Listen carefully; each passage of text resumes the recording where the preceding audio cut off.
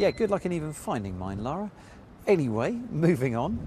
In my limited experience, blind people have terrific spatial memory, remembering exactly where stuff is, which helps them to find their way around their homes and other familiar places. Of course, if you go to a brand new location, that all goes away and it's back to using hearing and touch and possibly guides to get about the place.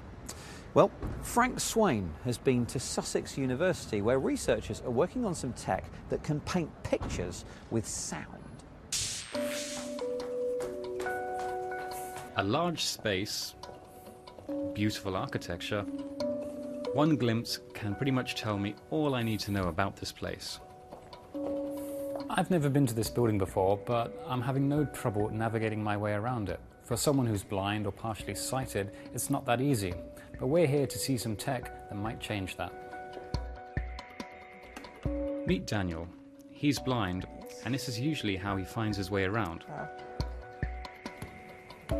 His hearing is his most important sense, and his cane his most trusted companion.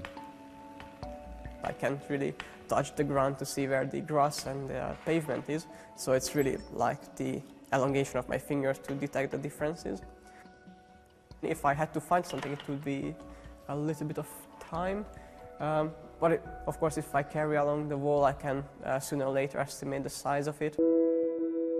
Today, Daniel is trying out some new tech that is being developed at the University of Sussex. The Microsoft Kinect on his chest scans the room in 3D, and the computer in his backpack turns that information into sound, which he listens to through these bone-conducting headphones, leaving his ears free to pick up on other sound cues. The height of an object sets its tone. Yes, here we are. Distant ones are quiet, while those nearby sound louder, creating a three-dimensional soundscape of the environment. Daniel's challenge today is to locate the obstacles in the room. In a big space like this, it's no easy task. Well, something quite high, sort of maybe head height. There is something quite far away. If I'm coming closer, yeah, the volume is increasing, so it's quite close now. It's like about maybe 1 meter away. Oops.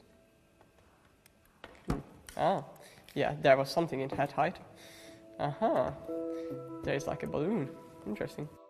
As he's doing so well, I thought I'd make it a little bit harder for him. I want to play a little game with you, and we'll see if you can tell what pose that I'm striking just using this device. So, at the moment, how would you say I look? You're standing still more or less, but maybe your some leg or this arm is out a little bit. You're wider on this side. Pretty close, actually. I mean, I'm standing in a straight line, and I'll strike another pose for you, something a bit grander. Something like this, maybe? Fantastic. So here's another one that might actually be, quite important on a day-to-day basis. All right. Maybe something like this. Fantastic. I'm tying my shoelace. Well done.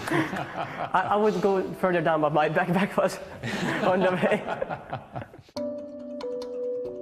The passionate research team behind the project tell me they have ambitions that go far beyond musical shapes. The other thing that we're doing is to try and figure out what colours can be represented through sound. So we've figured out what the sound of red should be, for instance, which is not a trivial problem. One of our end goals is to miniaturise this, so it could be in, for instance, a mobile phone that you would have in your lapel using the camera there. So already we're seeing that you can get depth cameras on mobile phones that don't use the rather clunky long Kinect camera that we've been using so far. There must be something sort of in front of me, which I would probably bump into if I go. Yeah, and there it is. A smartphone version of this technology could really help visually impaired people like Daniel, giving them added confidence to explore the world around them. That was Frank Swain. Now, of course,